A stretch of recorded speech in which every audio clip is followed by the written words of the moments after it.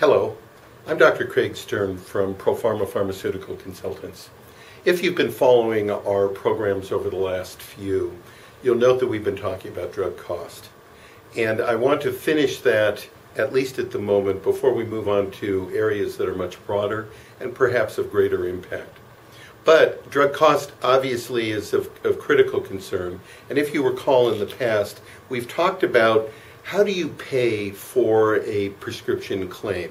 And the prescription claim, as we've identified, is paid by the ingredient cost plus the dispensing fee plus the tax minus the copay or the deductible. That's the cost. We also identified that the ingredient cost is in fact a percentage of some actual drug cost, and that commonly in contracts that are addressed either in public or private entities, that the ingredient cost is based on something called average wholesale price. And finally, if you recall, we talked about the fact that the average wholesale price can often be an inflated number so that the manufacturer is offering a larger number to the pharmacist so that the pharmacist can make a larger margin when they're using contracts that are based on AWP. Now, the real question that we have to address here is, what is cost?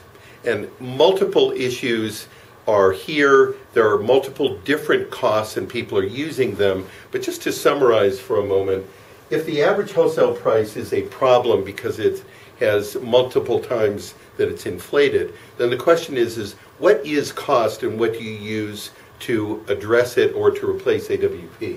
There have been multiple options. One is the wholesale acquisition cost, which presumably is a better number than AWP.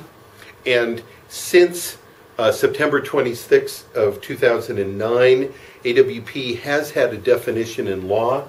That definition is WAC times 1.2 or 120% of WAC. So there is some sort of legal definition to arrive at it, but not all manufacturers have to use that. However, many and most manufacturers do publish a wholesale acquisition cost.